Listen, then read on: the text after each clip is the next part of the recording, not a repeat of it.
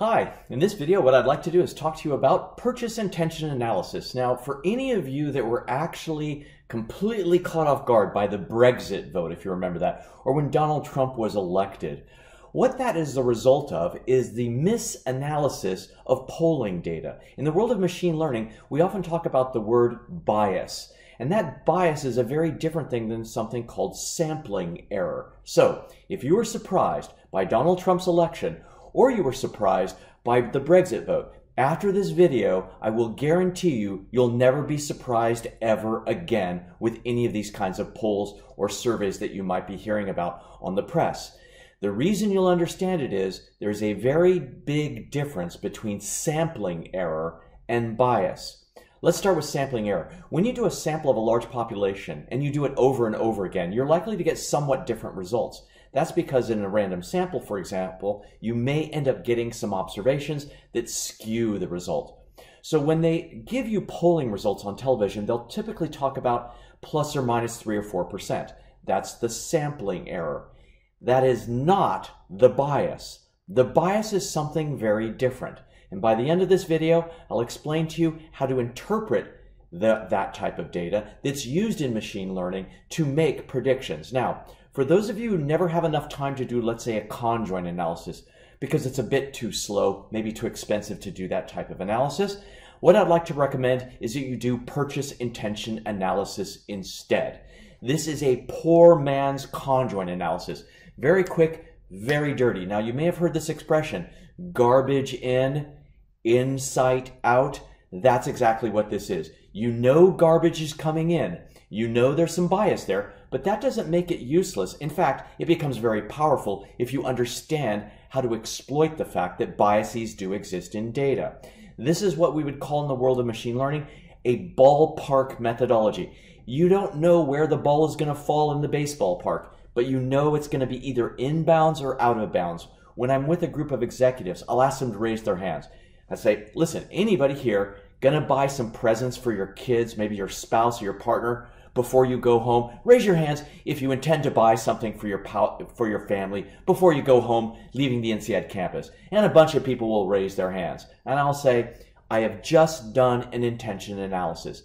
I've asked you your intentions. Now the truth is, some of you who just raised your hands, you're actually not going to buy something from your parents. You're going to take the free gifts from INSEAD and the swag that we give away, and you're just going to give that to your kids because you're just too cheap to buy something on your own. And then I'll say, some of you did not raise your hands. And the truth is, some of you, in fact, will. The difference between the recorded intention and what actually people do is what we call the bias. You can resample and get the same result, plus or minus 3 or 4%. But it might be that that methodology results in a bias of up to 20 or 30%. So we're going to go through that distinction a little bit more in detail as we continue our discussion. So what in the world is intention analysis used for? It's a methodology, typically in supervised machine learning applications, where we estimate the overall market potential for a new product or service or some other idea that we have in mind. It's been used in a number of different industries. And it's used mostly for forecasting purposes. Here's the basic idea. People do what they say they intend to do. However, we need to make some kind of an adjustment, because often when people tell you, yeah, sure, I'll buy your product, there's an inherent bias to the answer to that question. No matter how many times you re-ask the question, the sampling error will be the same, but the bias may be huge in the response to that question. So how do we actually implement intention analysis? Well, the first step is you simply survey people's intentions. Very simply, you ask people, hey, would you likely buy this product or not? Or would you adopt this service or not? Then you interpolate and extract the true probabilities of behavior. And then from there, you do some kind of a market estimate. Now, let's start with some examples of questionnaires. These date back to the original studies from MIT, John Hauser, on the narrowband video telephone. So we're looking at the very first generations of technologies way back when. So this is a very old type of methodology, very, very useful. So let's start way back when with the narrowband video telephone. All right, in our first example, we have at the top a very, what I'd like to call a severe type of question format, just as a sample. Suppose you've already selected this product. You have it. You have this new product. How do you feel about what you just did? And people will answer that question. So they might say, I definitely will use it, or maybe I won't. Now imagine people answered it in the following way: 0, 0, 0, and 100 for a total sample size of 100. What does that tell you about this product? Your product sucks. Is it possible people could come up with ideas that are that bad, where people would invest huge amounts of R&D into a product and would never actually purchase it? In my experience, the answer is yes. In fact, a study I was involved in way back when involved the acquisition of a company called TeleWest in the United Kingdom.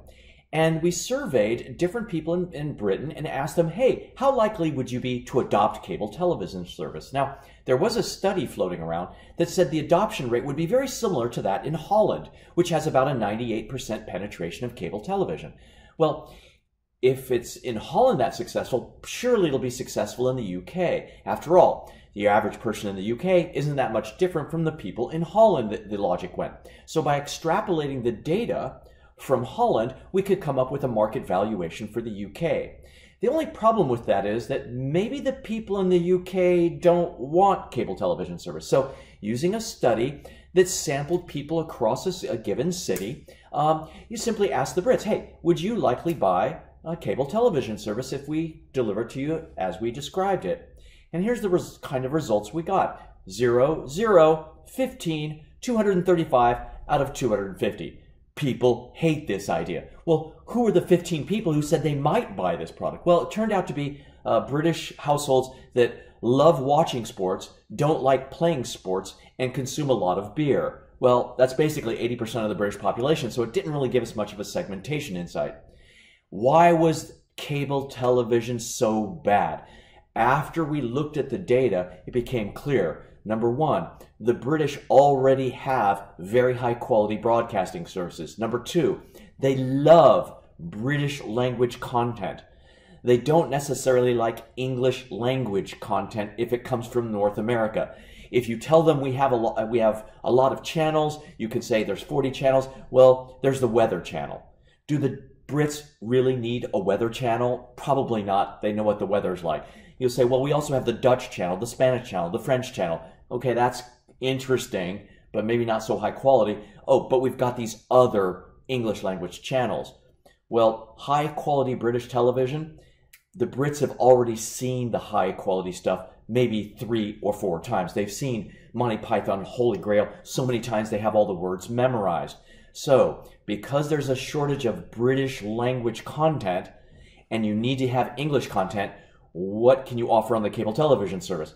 Well, probably things like Smokey and the Bandits, Dukes of Hazzard, reruns of Gilligan's Islands, and Star Trek. Frankly, the Brits would pay not to have that content. But it goes a little bit farther than that. It's not that they don't appreciate the extra content per se that cable might offer, something actually a bit more culturally specific. It turns out the Brits absolutely love gardening. It's one of the few cultures in the world where on primetime Friday night, people watch gardening shows. Your average Brit actually will name their flowers. They'll walk in and look at their rows. Oh, good morning, Margaret, and say hello to the flowers every day.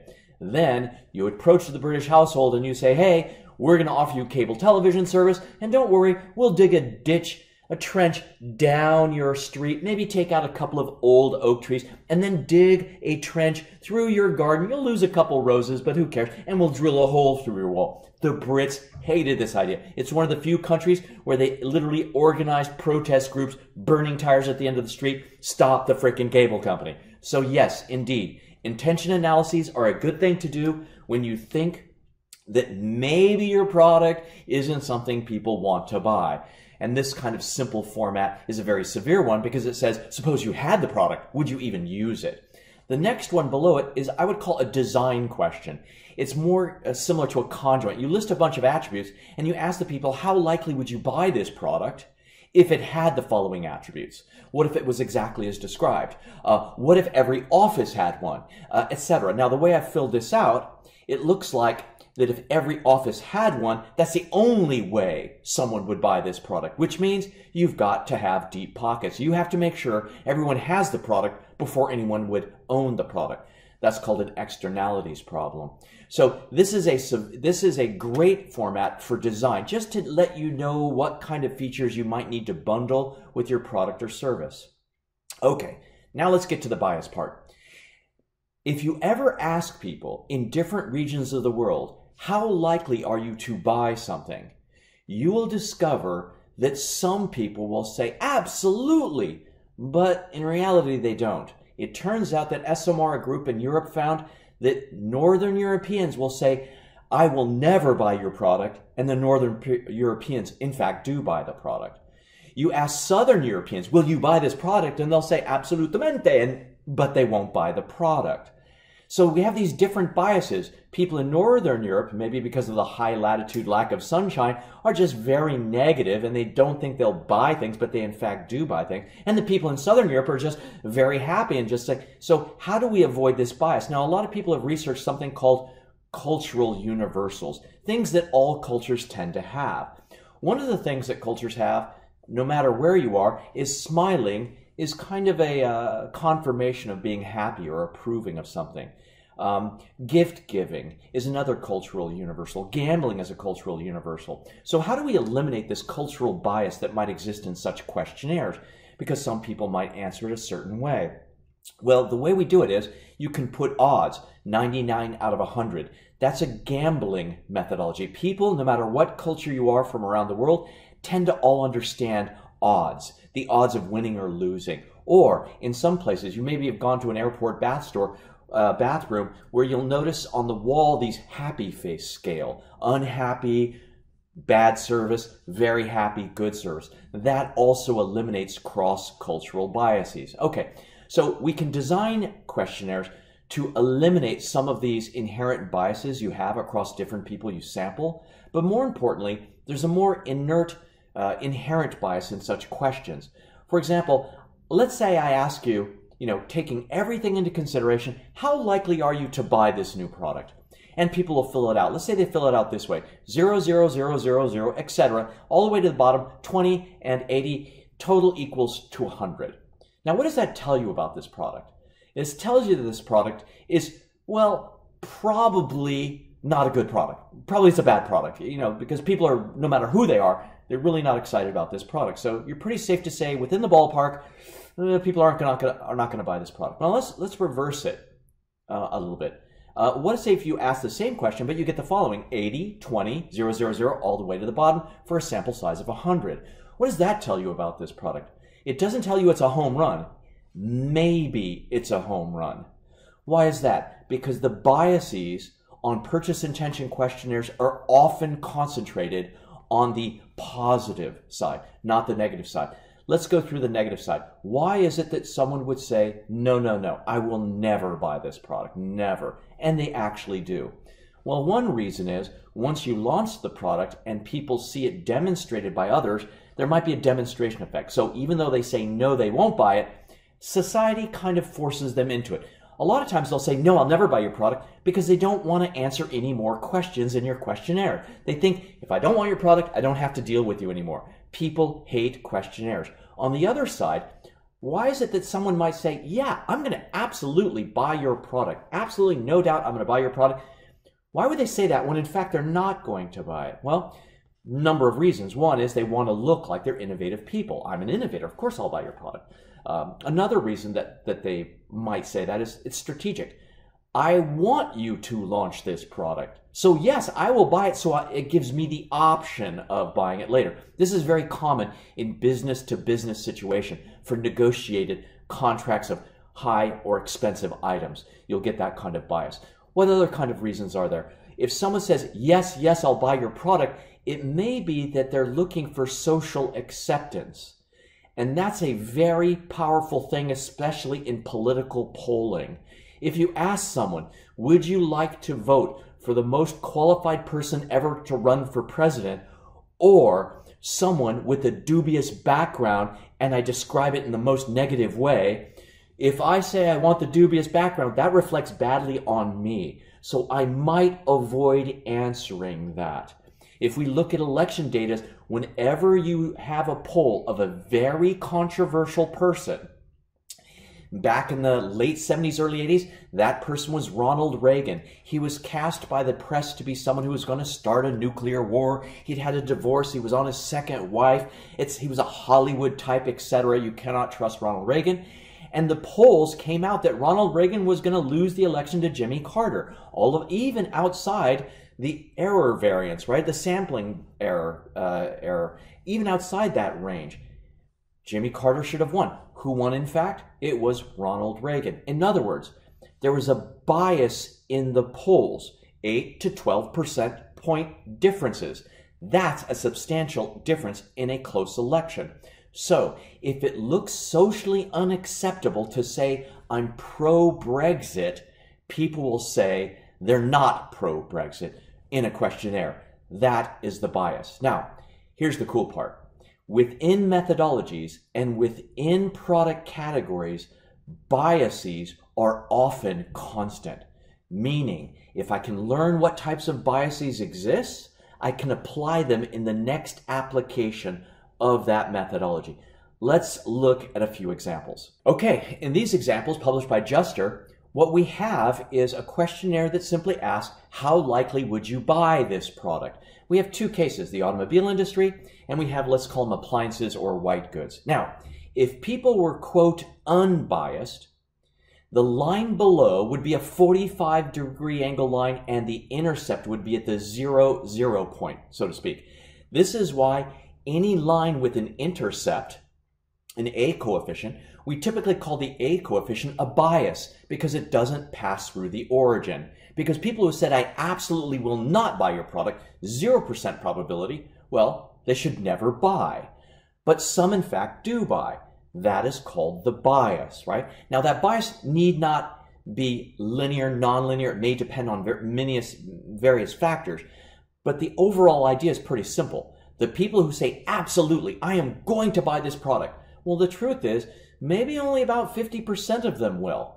And of those who say, I probably will buy, well, maybe less than 50% will buy. So in essence, we have a bias. In this first example in automobile, it's rather high at the high end of the scale. The people most confident that they're going to buy, it goes down. But let's look at the appliance one. Now, this is totally garbage data.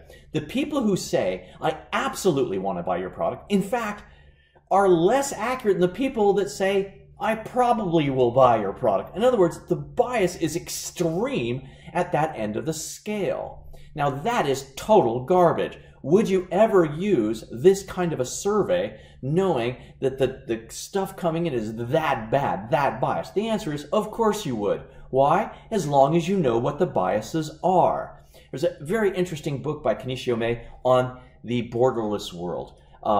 He basically espoused that you should do analyses in the homes of people and ask their intentions when you're in the presence of the household. Maybe observe their behaviors and then ask them, how likely would you buy a new product or service, right? That kind of information is of high quality. Well, a European white goods manufacturer that was working with INSEAD asked us to create a scale for them on the probabilities of people actually buying their products, a simple supervised machine learning project. Well, they used what was called an intercept methodology for doing intention analyses. Here's what would happen. There'd be a young couple at a coffee machine or a coffee maker. They're debating, they're arguing. Oh my gosh, should we buy, should we not buy? And then they start walking away without taking one of the coffee machines. At that moment, the manager of the store interrupts him and says, excuse me, but can I ask you a few questions? I've got here the director of R&D, and they would mention the name of the company, of the multinational. They'd say, this is the director of R&D. We want to talk to you about coffee makers, if you don't mind, because we noticed you walked away and you didn't really buy one, and we're developing next generation coffee makers. And some of the people will actually stop and actually say, sure, let's chat about it. Already, you've introduced a type of bias. But that's okay, because we know we've introduced it. Okay, and then we have a conversation. And we say, listen, in the parking lot, we've got a little stand there where you can test coffee and drink coffee. And would you like to, after your shopping's over, would you like to visit us there? And a certain percent will say, absolutely, that'd be fun, you know.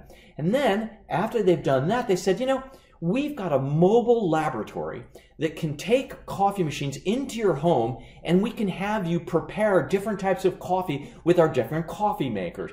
Would you enjoy doing that? Can we arrange that with you? And a certain percent of people will go, whoa, that's going to be the highlight of the weekend. Yeah, come on home. Let's see what you can do with the coffee makers in my house. Now, do you realize not everyone will let that happen, but a certain percent will? Again, we've introduced another bias, but that's okay because we know we've introduced the bias. Then at the end of that process, you ask the households that are part of this study, hey, would you like to buy this new coffee maker we just created that you've been testing? And if 98% of the people don't say yes, it's probably a product failure. Why? Because we know they are going to say yes. All too often, companies will post or present findings based on people's purchase intentions. I did another study in Hong Kong with a large telecommunications operator. They wanted to know if video on demand would have high or low sales potential. Well, they gave it away for free to an entire block of apartment buildings for free, let people use video on demand for a year, and then at the end of it, asked them, hey, would you like to adopt video on demand if we offered this service to you? 70% of the people said yes.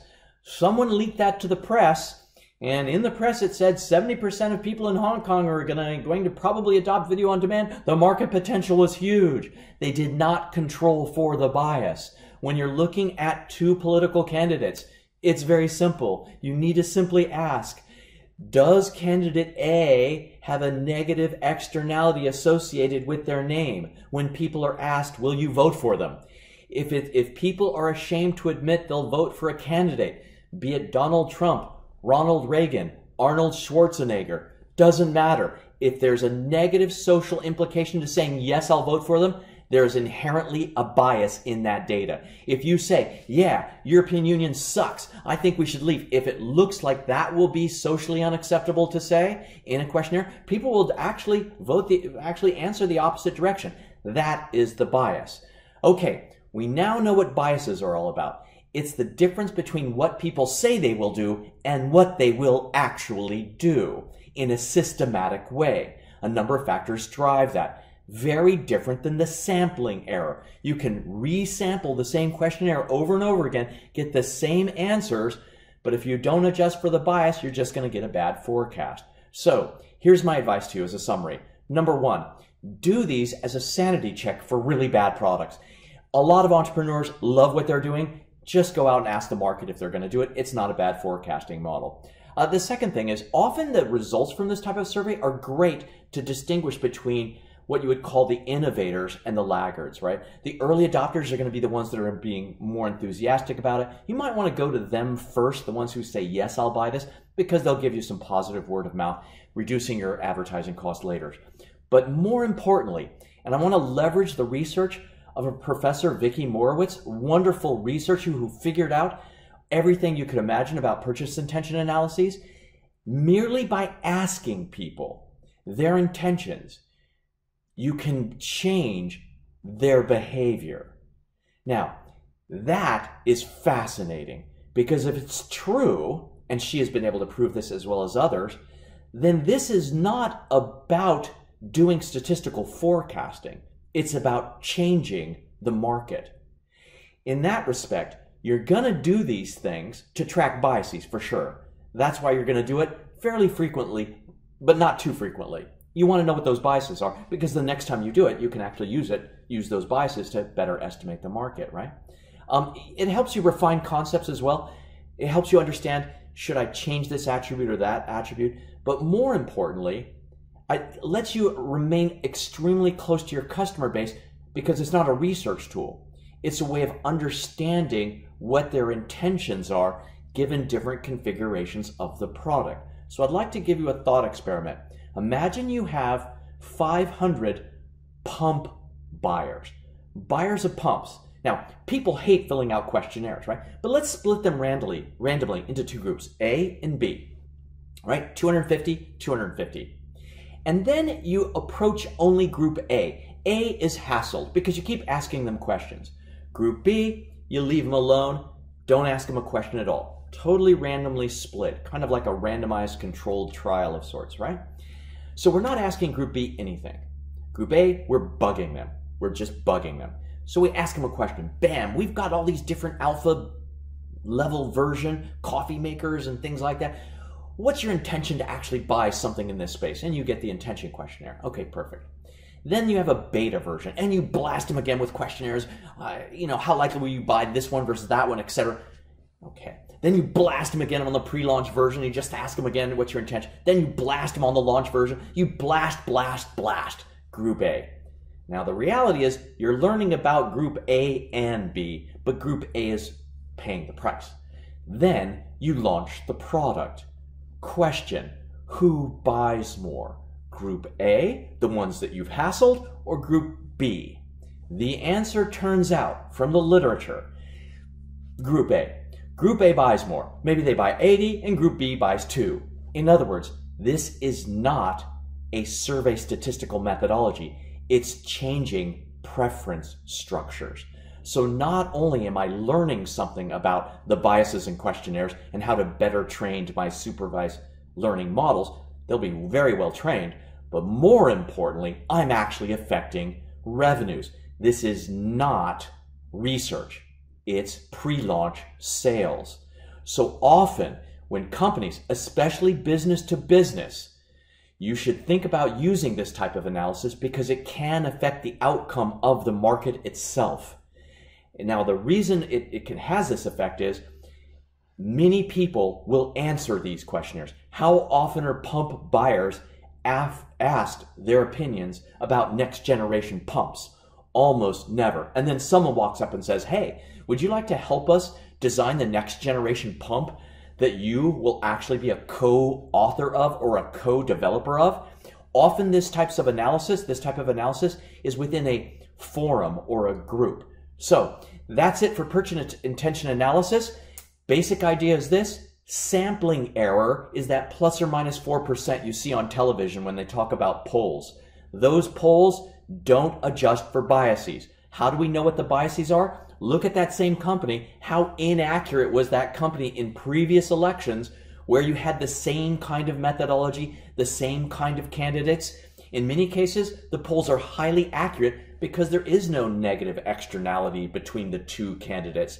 But when one has a very substantial negative externality, the other one may have a very positive externality. Think Jimmy Carter, physicist, versus the actor whose co-actor was a monkey, a chimpanzee. Which one do you want? The chimp actor or the nuclear physicist person? Who do you think's more qualified for president? Well, you're likely to get a biased answer to that type of question. So your challenge is do these questionnaires frequently to learn the biases, feed those back into your model, and then get more accurate forecasts as you gain more experience. Good luck, guys. Bye-bye.